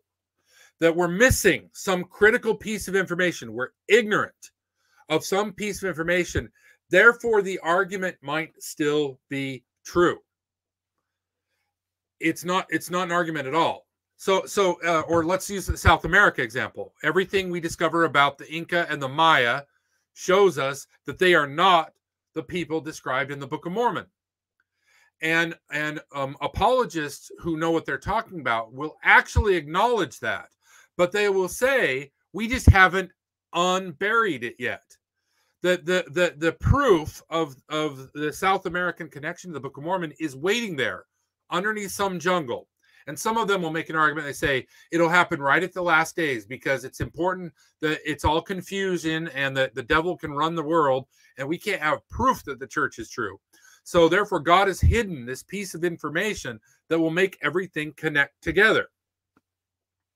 Just because we do not have a proof that something is not true doesn't make it true. You'd have to somehow make some other argument to suggest that it is true. And tell me the name again. What was the name of that one? This is the argumentum ad ignorantium, or the appeal to ignorance. Is that similar to the God of the Gaps fallacy, or is it different? It is very much the God of the Gaps fallacy. Okay. That we don't know exactly what is going on here, but I'm going to chalk it up to it's got to be my deity. My deity did that. Your deity did something else, but definitely mine is real. Kind of like and why something happened. And a stark naked view of that is I'm asserting the truth that I've already accepted based on the fact that there hasn't been evidence disproving it on this aspect yet. Yeah. And that's a good one for the outsider test for faith and things like that, where if you would accept that argument for your religion, but would you accept it for somebody else's religion? And I've posed this to my parents before, who they had very like powerful, my mom fasted for 3 days before she like joined the church, before she really wanted to know it was true. And she said she had a very powerful, overwhelming, like shaking experience that the church was true. And I asked her though, but if somebody on the other side of the planet had a really strong like emotional reaction after fasting and they joined Islam or Buddhism or something else, like why we don't know the reason, maybe because they were fasting. We don't know the reason that their body had that reaction, but to chalk it up to that your deity is the absolute true one, and then you're never going to let any other new inputs of information. We just don't know the answer. It's hard to assign an actual reason for it happening until we get more information. Is that that? Yeah. Well, believers just pretend they believe stuff like that. Because you could go call your mom right now and say, Mom, I have been fasting for 3 days. I just met this guy named Bob, and I feel that I need to leave my husband and my kids and go with Bob. And you could throw exactly the same validation that she used to arrive at the church is true. And there's no way she would say, you know what, you're right, because that's exactly how I determined the church was true. Like, nobody accepts that as a valid measure. They all use it as a post hoc argument for why they did it. And so I'm saying, not only will I not accept the fact that you had an emotional experience that shows you the church is true, I'm saying that you won't accept it. If I use the exact same steps, everything you say to arrive at some conclusion you don't want me to, it is not convincing at all. Right. Yeah. If you arrive at something else besides the conclusion at the end of the day that the Church of Jesus Christ of Latter-day Saints is true, restored. If you have any other output, like I had a crazy emotional experience that tied me to this other deity, and actually the fruits of this new religion I'm following is twice as good. We give 50 times more to charity. My life is better. My marriage is better. And I had a spiritual experience to boot, like that told me that this is the way to go. If it doesn't end at the conclusion your parents or whoever wants you to start with, that the Church of Jesus Christ of Latter-day Saints is the true one, it's invalid. Yeah. And you can see that that kind of connectedness comes everywhere. Like soldiers in combat together, although they're in a miserable, hellish situation they'd never want to go back into, describe the relationship they have with their brothers in arms, their fellow soldiers, as almost quasi-spiritual language. This connection, this band of brothers, this sense of belonging, that is a product of our psychology. It's just the shysters come in and say, hey, that thing that you're feeling right now, that's the spirit. And you know what? I'm your bishop, and the spirit talks to me before he talks to you. And you know what? The spirit also tells me what you should do. Run. When somebody says that, run. Go run as fast as you can. But I want you to see those two things we just kind of talked about. The argumentum ad ignorantium, the appeal to ignorance and reification. Between those two things, you can construct ginormous walls of bullshit that you just circle back on itself. You just keep making up definitions to new words. You just keep doing things, and people just get their minds just get so tangled like a taffy pole that they can't think straight. I was in that for 34 years. I couldn't think straight. I could think straight on things outside the church, but these sort of things had my mind so twisted back on itself that it took years of study and careful understanding to deprogram this shit. Because once you start, like, you take your scriptures and take a red pencil, like we used to, and then start crossing out every word that is an argument from the gaps, from the ignorance. It's an argument, it's reification. It's the assuming properties of something that has never been established. And by the end of the day, you'll have redlined out 80% of that book. Yeah. And John, if I'm trying to kind of piece this together, like, I'm thinking of a recent interview we did with a Christian, I'm thinking Randy, where it seemed like when he was talking about the Big Bang, and oftentimes when Christians talk about like how incredible nature is, how in the world can a bumblebee fly if its wings aren't, robust enough to carry its weight? Or how in the world did this universe just spring up from what appears to be nothing? Ergo, there must be a God, and that's God of the gaps. But so much, or even if somebody, is healed, let's just say someone's sick and they say a prayer, or their parents say a prayer, and then the person gets better. The truth is, we haven't really done any analysis to figure out what actually made the person get better. It may have been time. It may have been something they ate. It may have been some other factor that we aren't aware of. But we too easily just jump to God or faith as the explanation. But then from there, once you've made that jump that there is a supreme being and that he created all things and that he's looking over us, and then you can also get people to just accept wholesale the creation narrative and the Old Testament and thus the New Testament, you can get people debating about, well, how in the world can the Book of Mormon, how in the world could Joseph Smith or an uneducated farm boy have manufactured that book from scratch? And you can get people arguing about the details of the book when the truth is that's sitting upon this massive foundation that's built of both beginning with the God of the gaps and then a lot of false principles stacked on top of each other via reification, such that you get people arguing about the bark on a tree, and they can never step back and actually see that the forest is actually false or manufactured because they're too busy arguing about the bark on one of the trees. Is that exactly? Yeah. Is that illustrating at all what you're trying to say? Yeah. The whole thing's a clusterfuck, and it's just a mess. And our minds are messy. Our minds are really messy. And these things are not like this evil person's tool case. These are flaws in our brain chemistry that we've identified over the last few thousand years. And if you're a shyster, if you're selling something, you want something from people, you use these things. We use them just all the time to manipulate one another incessantly. We use them against our children. We use them against our spouses. We use them against our parents. We're very manipulative. We're very deceptive as a species. And you have to very carefully unpack all this stuff because, your example is pretty good, but you're still talking about trees, which I can go walk into and I can lick one and I can put my hand on it. But really, religious people are talking about like midi-chlorians and stuff like that. They're always just talking about nonsense. That's why I find like theology to be really hard to study because it's all just nonsense on nonsense on nonsense on nonsense.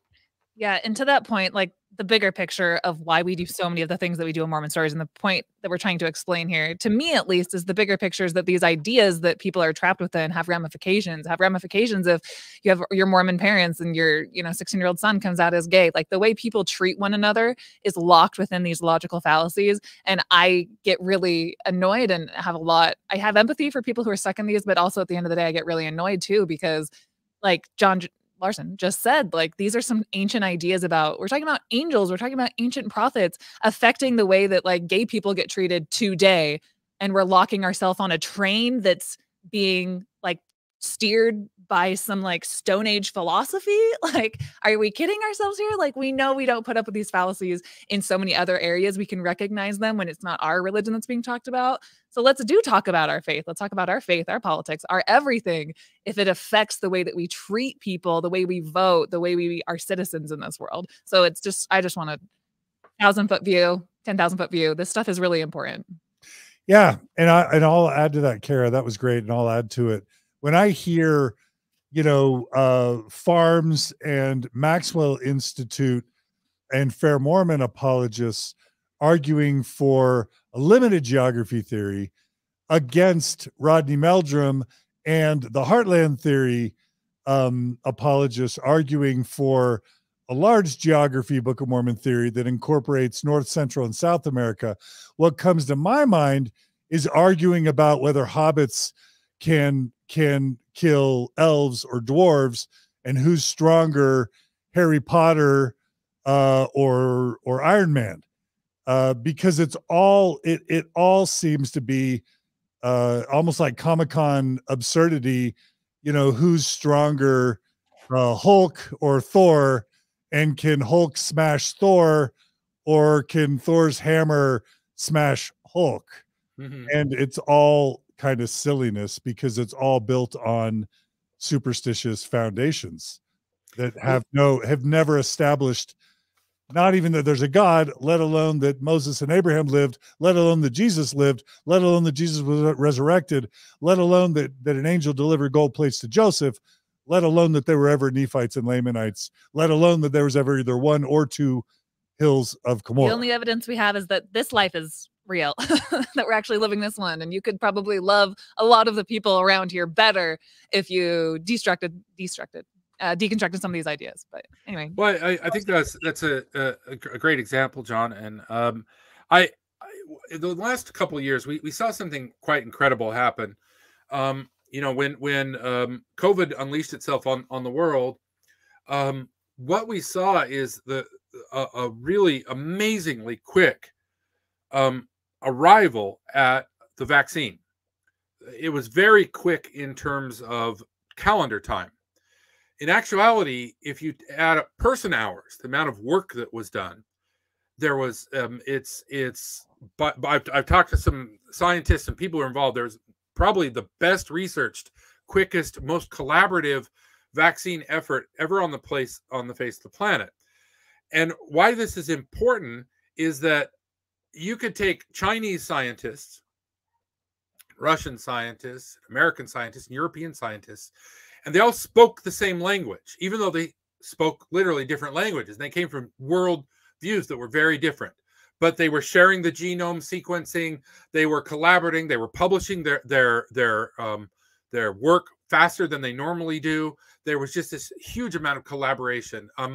I think when future generations tell the story of COVID, it'll be this miraculous triumph of science. Let's compare that to Rodney Meldrum.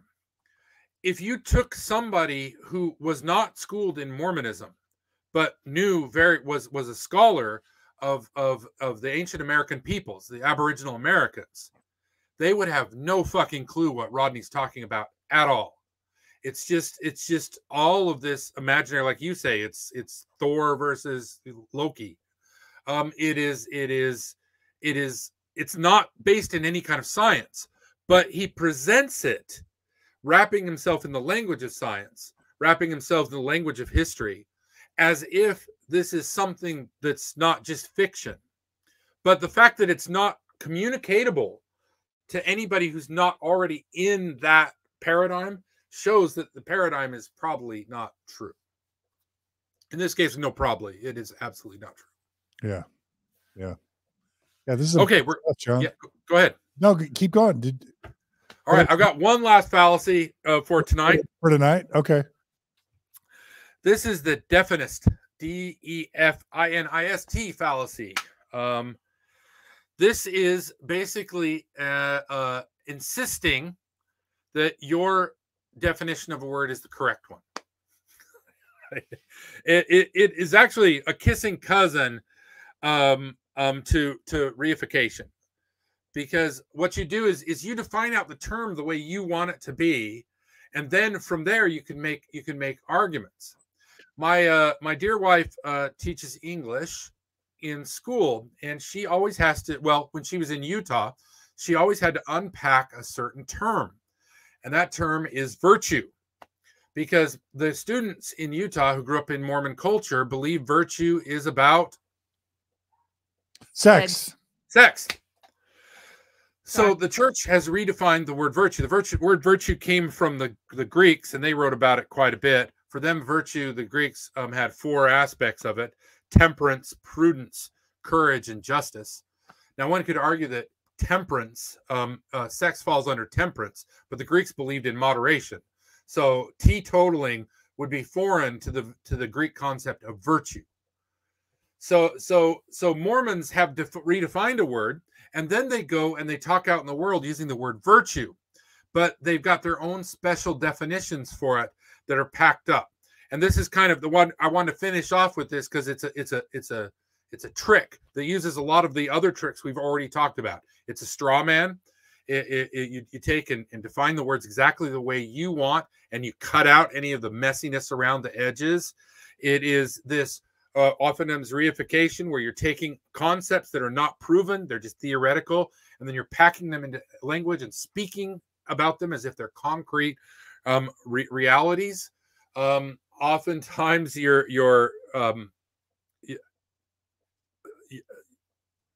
yeah, that's good enough. So the church does it with all their tiny little definitions that they define things out, like the word apostate, which is funny when I read this article and you see all the weasel language they start throwing in here as they create their own wink and nod definitions. Apostates sometimes become enemies of the church. That's true, but so does the church become enemies of the Catholic Church? So here we're using words, we're putting definitions. Apostasy, then they're implying, is somebody who is an enemy of the church. But can we say Mormons are Catholic apostates? Because that would fill their definition of that. Because Mormonism is specifically and categorically against Catholicism and working to overturn Catholicism. Literally, we love sending missionaries to Catholic countries in particular to try to get them to abandon their Catholic faith. Are Mormons the enemies of Catholicism? I ask you. Yes, but they don't want to admit that these days. I agree. Leaving the church, which claims to be God's official church. God's official church? Who cares that the church claims to be God's official church? I punched Larry in the face, who claims to be the reincarnation of Vishnu. Who cares? Like, what does that have to do with my fist? Like, you see the kind of sleight of hand they're doing. Leaving the church, which claims to be God's official church, containing the fullness of the gospel. Why is that clause even in this sentence? Because they're trying to establish through definition without defining. Because remember, I told you this is written by PhDs. So what they're trying to do is they're trying to do the same thing lawyers do. They state things to try to get those words next to each other in your mind. Containing the fullness of the gospel often results in feelings of guilt. I just cut that up. Let me read it one more time. Leaving the church, which claims to be God's official church, containing the fullness of the gospel often results in feelings of guilt. So what? We put guilt in all sorts of people. There's people who feel guilty if they eat before anybody else does. There's people who feel guilty because we're chopping down the Amazon rainforest. There's people who feel guilty because they're driving around a car that burns gas. That has no bearing on anything that ex-Mormons feel guilty. And I'll tell you one thing, if there's one thing I do know about Mormons, is that they feel guilty about stuff all the time. While many return, others develop a need to defend their actions. So what Mormons do is not defending their actions. That's what apostates do. While many return, others develop a need to defend their actions, disprove, they have in quotes, the church, or become hostile enemies. Well, aren't Mormons themselves trying to disprove apostasy? Isn't that what they're doing right here? Why is disproving the church a sin, but disproving apostasy is not a sin? Why are we apostates enemies, but they're not enemies to us? They're playing all these fallacy games, and they're throwing all this stuff in. The fruits of apostasy are generally bitter. If I had a PhD candidate, whoever fucking wrote this, and they put that in their thing, they'd be immediately kicked out of the program, right? Why? That sentence right there, the fruits of apostasy are generally bitter. That's just sophistry. There's nothing in there that has any ring of truth. It's just pure vile. It's just saying things that are mean. Nothing in there means anything. There's no Mormon definition of bitterness or being vile, right? I mean, or whatever. The fruits are generally bitter. There's nothing in there. The bitterness has to do with leaving the church. They're just using negative connotation to put a negative stink on ex-Mormons. They're doing a straw man here. They're using language. They're doing everything they can to not actually say anything in here. When you get done reading this, who are they talking about? They're talking about no one. They're talking about everyone. The Book of Mormon warns of unfavorable conditions that result from transgression contrary to light and knowledge. What's light? What do you mean light? What are you talking about? Define your terms. They won't. Yeah. Anyway, I read that paragraph because you can see these things in there, and if we were to go on for another 50 fallacies, you'd see them just interweaving these blankets of fallacy, which is so hard for people who are really seeking truth. I've told you before, I have no religion other than I seek truth, and if you can prove me wrong, I will admit it. That's all I care about, is what is real, what is true. And this stuff here that we read from the church is as far away from truth, basically, as you can get. Yeah, definitely isn't loving. We'll start there. Everyone knows.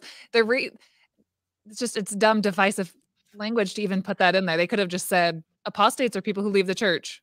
The end, but that's not advantageous to their goals, which is to demonize and put us versus them, othering language in there. That's not loving. Everyone knows. Every Mormon knows somebody who left the church.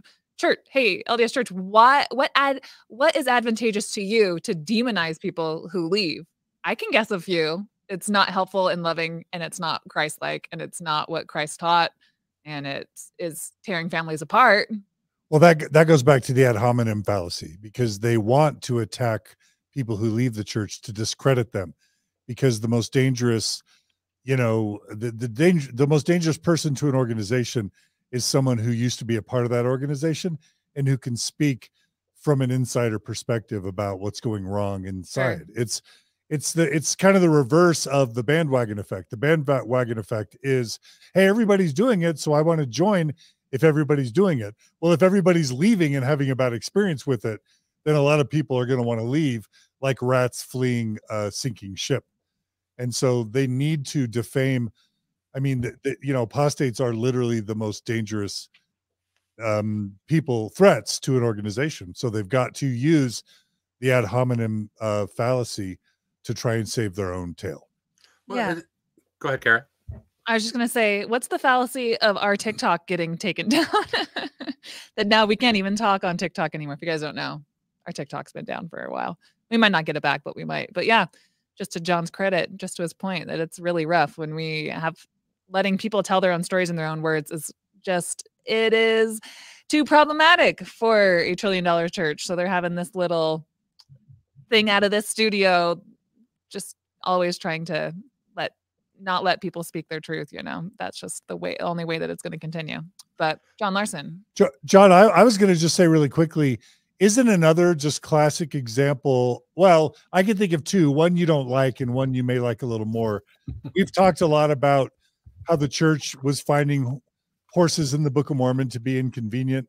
And so they tried to redefine horse to potentially include the possibility of a taper. And that was just one theory that was advanced. But I also, I've heard them try and redefine terms like steel or sword to be other types of relics that they were able to find in Mesoamerica during the time of the Book of Mormon. So those are some examples that, John, you may not be big fans of. I think the classic apologetic example of redefining terms is now that it's clear that Joseph failed on four scriptural translations Joseph Smith failed on. He failed. The Book of Mormon is clearly not a translation because it's just clearly a 19th century document.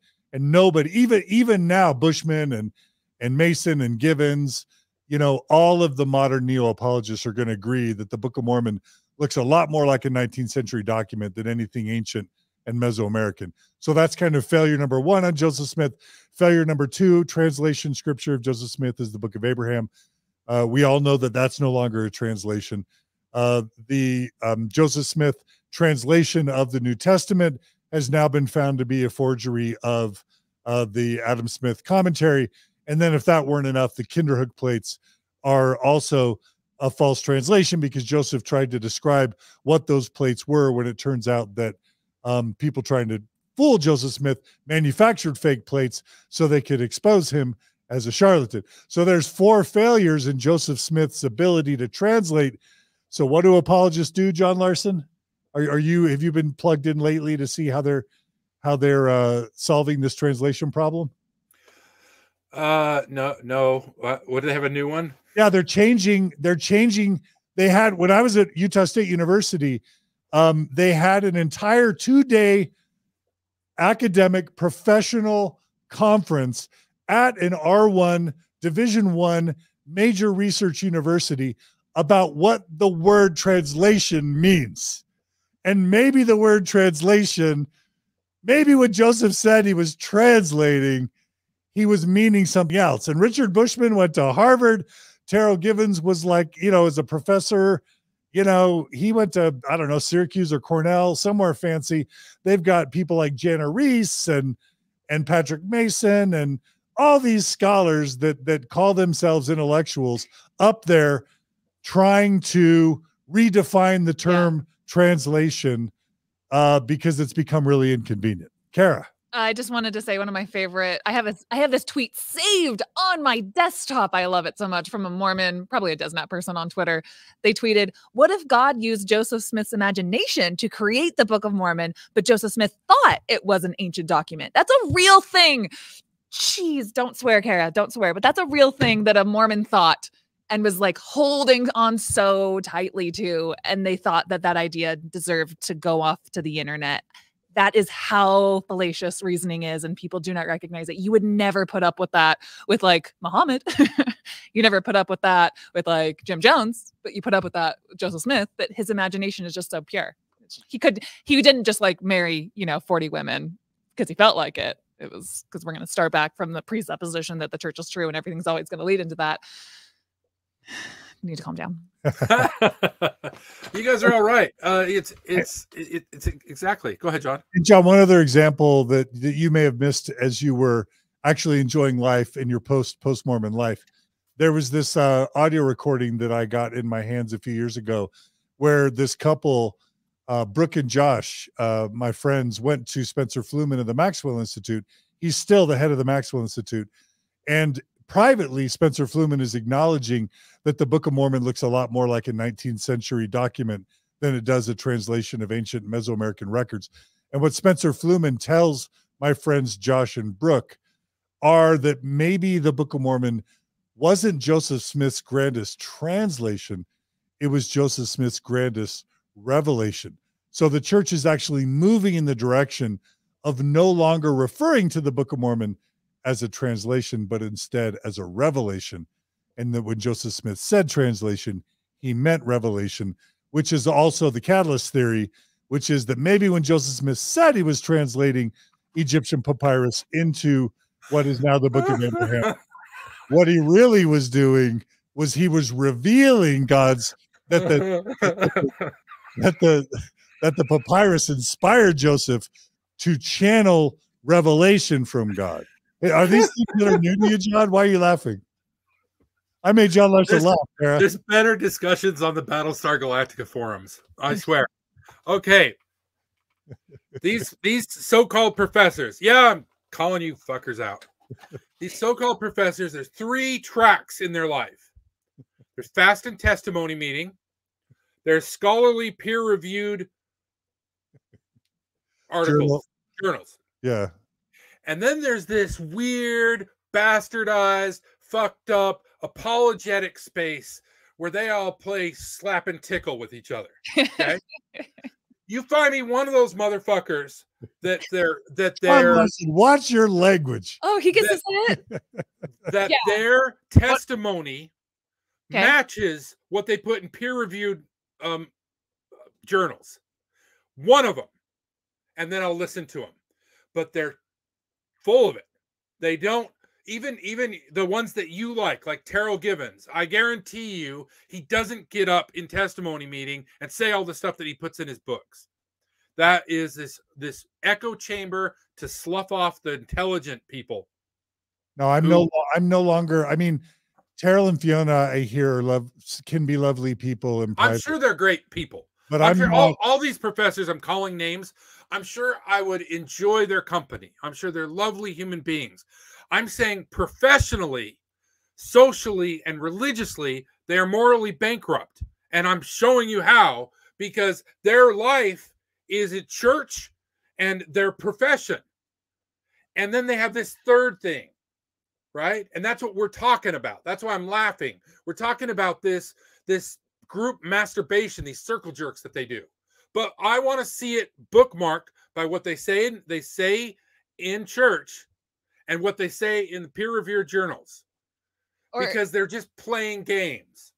Or what do you think about this example? For instance, last week we had Sandra Tanner on, and then we're having her on again this week, and we went through a podcast that John, by the way, and Hank Smith, and church historian Kate Holbrook, they did a 2-part series about Joseph's polygamy. And we found it really frightening and problematic that they left out every single thing that could be deemed problematic about the way Joseph's practiced polygamy, about all of the more uncomfortable parts of Section 132.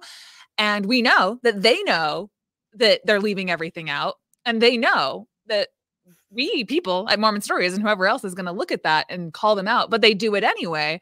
To the kind of to your circle jerk point is if we don't hold them accountable, sorry for being dirty, rotten apostates. If we don't do it at some point, nobody's going to, because you guys talked about this on a podcast for 3 hours and you didn't mention all of the problems with 132. You only highlighted the ones that make you feel kind of warm and fuzzy.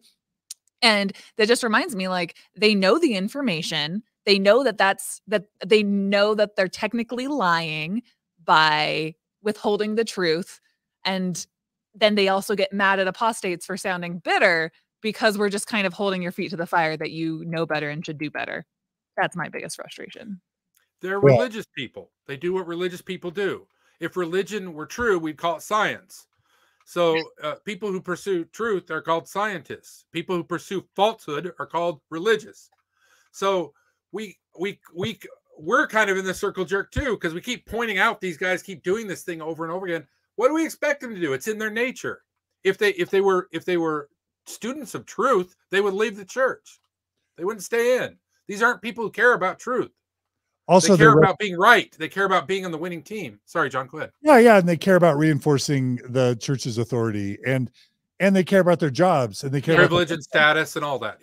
Yeah, but and that's so offensive to someone like Patrick Mason or Richard Bushman or Terryl Givens to say that they're not sincere.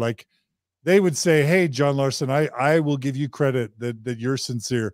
We're not just, bought off by our jobs or our status. We actually also give us the respect of assuming our sincerity, just like we're willing to assume you're sincere. So they don't like it. it is reasonable that they don't like it when we call into question their motives. Or call them MFers. Yeah, and by the way, John's going to continue. And by the way, isn't that ad hominem? Like, don't we have to be careful as ex-Mormons not to discredit Richard Bushman or Terryl Givens or Fiona Givens or Patrick Mason or Spencer Fluman?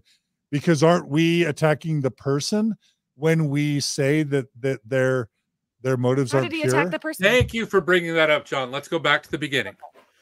Fallacies only occur when one is making an argument, one is making an assertion. So these guys have all these magical assertions they're making. I'm not making any assertion. I have no constraint. I don't have to follow any kind of, all I have to do is disprove their logical fallacies, and then I disprove their position. So if I say, hey, that guy over there is a jerk, it's not a fallacy. If I said, hey, that guy over there, you can't trust his quote on re-roofing my house because he's a jerk, that's a fallacy. But if Richard Bushman and Terryl Givens and Patrick Mason, if they're trying to argue the church is true and the Book of Mormon is historical, and then we say, no, but their reputations and their income are tied to their positions, aren't we undermining their arguments by calling into question their character and their integrity and their sincerity? I think I'm giving them an out. Yeah. You're saying they're sincere, and I'm saying it's not helping their case. You're saying, okay, there's these guys out here who went to Ivy League schools who are professors forever. They've read all this stuff. They know all the stuff, but they sincerely want to lean into the lie. Then my assassinating their character is better than my assassinating their intelligence, isn't it? Because either they're so John, are you saying they're stupid? That's what I'm hearing. You're saying they're not smart enough to figure it out, because that's why I call them names, because I say they are smart enough to figure it out. I say I've read Bushman. I know that guy's got a brain on him, and I know he's arrived at a conclusion that's not supported by his own arguments. Yeah, bring him on with me. But we'll talk. Yeah, the other thing, John, I won't call them names. Right. And they won't come on, because that's one of the sign of a really weak argument is Patrick Mason or Spencer Fluman or Richard Bushman will say they don't come on Mormon Stories because our tone has changed, because we're too negative, because we're too critical. Bullshit. Like, they're just so annoying. So okay, so they were academics in the Ivy League, and they're too tender-hearted to come on to like a 2-bit podcast. No, they have everything to lose. This is why they won't come on. They have everything to lose and nothing to gain. They will win nothing by arguing with me. Yeah. But they know got like 45. They don't care about. They don't know who I am. But people like me, we have 800 ways to decimate their arguments, and they have nothing to stand on. Nothing. So they go into their holy sepulchers. They go into their chapels. They talk in places where they can't be touched. They retire. You know, look at all the stuff John Gee has written in journals about Egyptology. He doesn't have any. They won't publish him. All right, let me ask you a question then, John Larsen, because we do have a very interesting apologist that does come in. We had Rod Meldrum on like last week, and we're having him again. Yeah, you know, I chatted up with Rod a couple of years ago. He's a nice guy. He and I would have great beers together. Yeah, if only. But yeah. But so I just want to mention the opposite point. There are some people who I think Rod obviously has very, very weak arguments, and I'll tell him that to his face. And I will point them out at dinner, and I will say that is a non sequitur, saying to me, Rod, that like we know that Nephi built a ship because Phoenicians built ship. That is not helping. He told me also, like, we know that Nephi built a ship because his brothers in the Book of Mormon said, Nephi, you can't build a ship. Aha, they knew what ships were. So I'll tell him to his face that his arguments are fallacious, but that doesn't change anything. He's still going to come back on another day. So what am I supposed to do with that? I can point out his fallacious arguments to his face all day, every day. It's never going to change his mind. Well, and thank you, John, for calling me out. I crossed the line. I did. I shouldn't be dropping names like that. I get angry not because of them. I get angry because of the damage they cause. because they use that education they have. They use those credentials to then fool a lot of people who get hurt by this whole thing. Mormonism is very destructive psychologically for people inside and out. You know, when you were talking about why does the church vilify ex-Mormons? Because they vilify Mormons too. Like, why do you have to get a new temple recommend every 2 years? Why do you have to go to tithing settlement? Why do you have to constantly repent? Why do you have to confess your sins to the church? Listen to the way the church talks to its members. It doesn't like ex-Mormons, doesn't trust ex-Mormons because it doesn't like Mormons. The whole point of the whole thing is that you're all worms and you all can't survive in life without us. And you'd all be broken and rapey and dead in a ditch if it weren't for the church. The church doesn't respect any of us. So it's the fact that these guys are using whatever intellectual power they have to promote this system, this destructive, terrible, harmful system. It needs to go away, and they need to stop. And what they're doing is serious, which is why I come at them with serious words. What they're doing matters. It's not just like, everybody's just trying their best. They're not trying their best. It's not easy to publish a book. It takes a lot of work. So you don't get a free pass of just saying, oh, well, he's just sharing his view with the world. Yeah.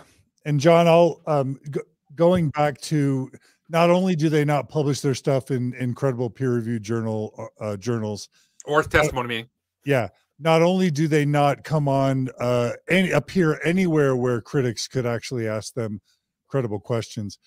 What we also have is kind of private speak and public speak. It's because what Spencer Fluman's willing to say to a couple who's lost their testimony behind closed doors in his office, what Terryl and Fiona Givens are willing to say when they're at a special fireside that is limited people in attendance, where there's no recorders being made, what Richard Bushman's willing to say in a basement at a Faith Again get together in Salt Lake City, where he makes the comment that the prevailing narrative is incorrect, that it's not true, that it's broken, and that the brethren need to come up with a new prevailing narrative.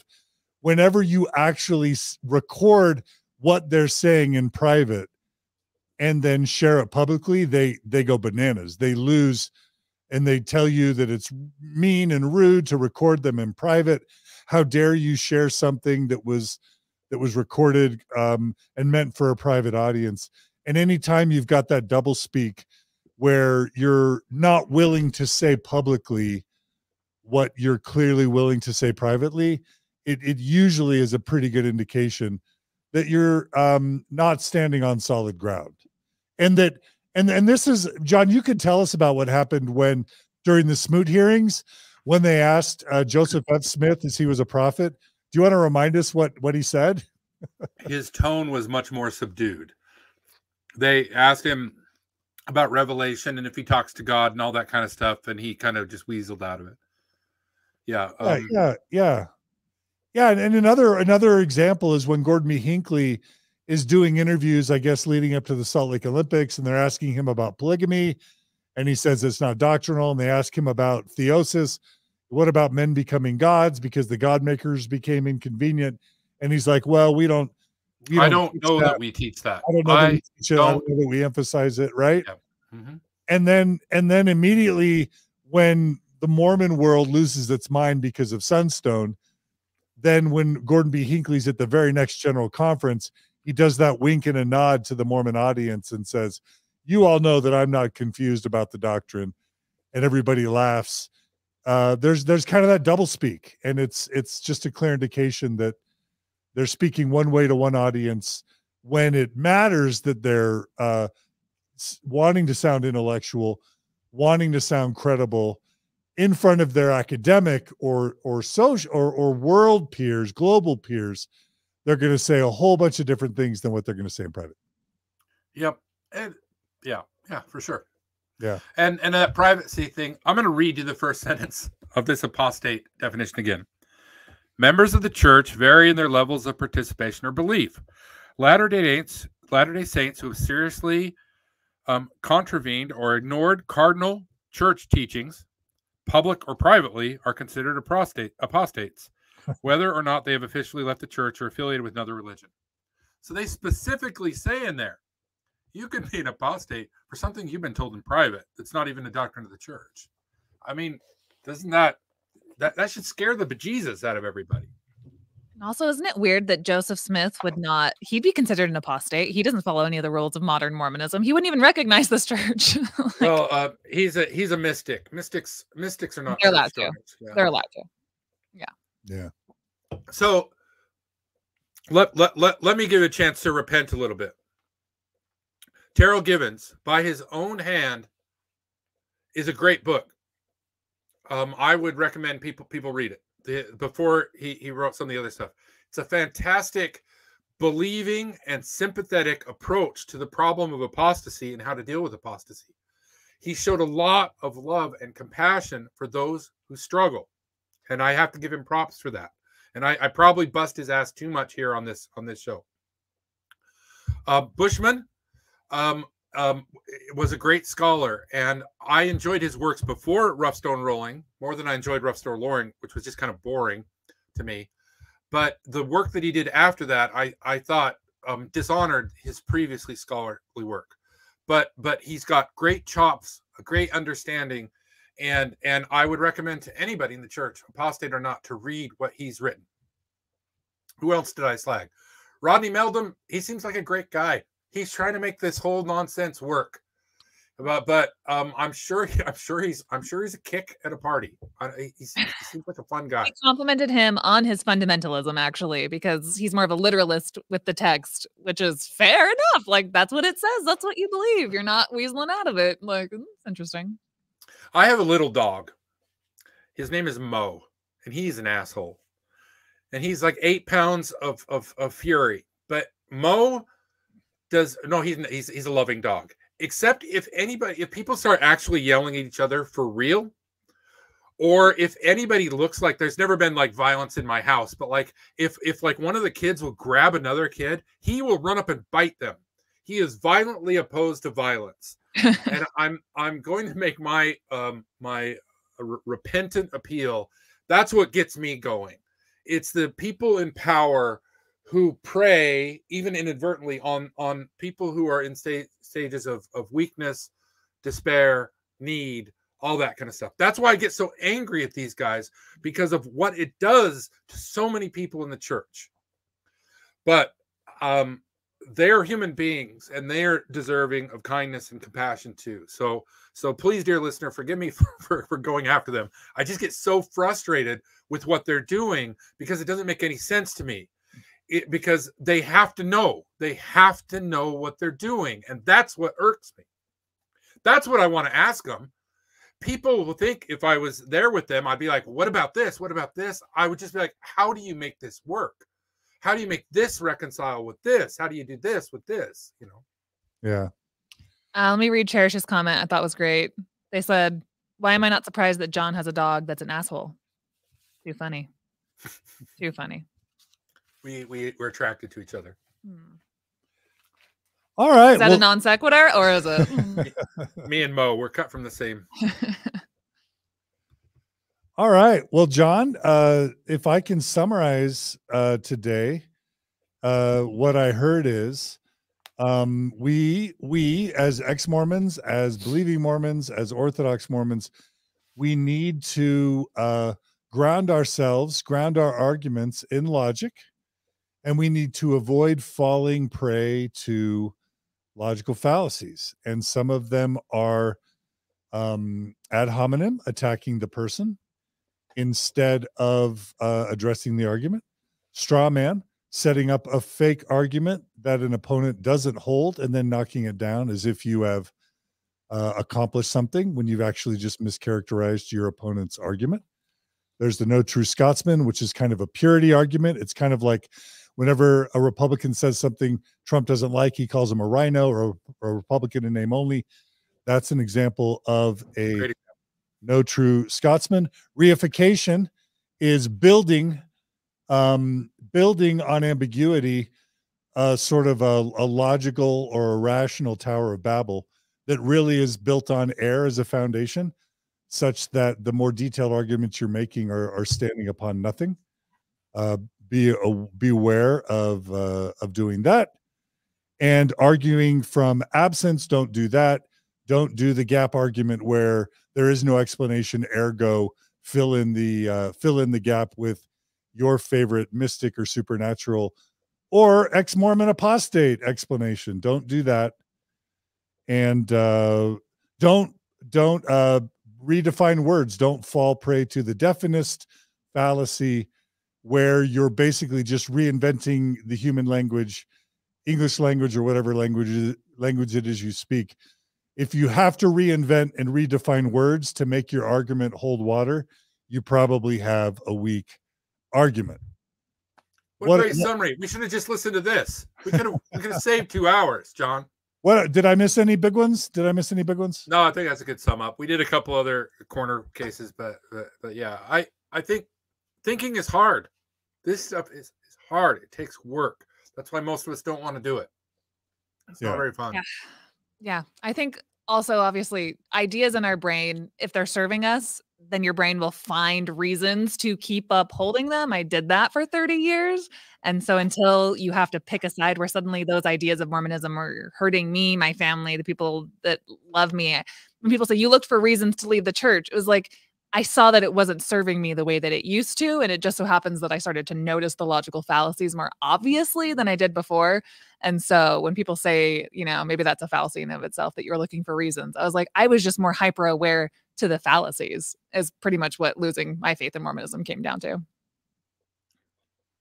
Well, it's we've talked about it before. It's a house of cards, which is why people talk about an epiphany moment when it starts to fall apart, because you have all these assumptions you have to keep in your head. And once you question those key assumptions, as the great Tal Bachman once said, is all you have to do is allow yourself to question that it may not be true. And for most people, that's enough. Yeah. Right on. Beautiful. Well, John, right, it's so great to have you back in the saddle. We're glad that we didn't lose you and your appearances on Mormon Stories podcast just from your move. We're really grateful again to Gerardo for helping us get you set up. And we apologize to our live stream viewers that we had those technical glitches at the beginning. We'll keep refining our process, and we'll add to our checklist some things to make sure that we try to not repeat any of these errors. But having said that, and having said that, we promised you all that we would have some call in. It's kind of late, and we Karen needs to get to bed. And so, can I maybe propose a planned call-in show where people can write, the people who don't want to be on the phone can write questions or whatever? Yeah. We need to figure out that mailbag, as well. Like a mailbag segment. Yeah. And sometimes we can set up like a voicemail where actually people can leave voicemail or video mail, and then we can actually play their audio or their video clips. Hey, we did a call-in show together in 2010. Do you remember that? That was 12 years ago. I do. We've come a long way, baby. I was 14 years old. Just kidding. Yeah.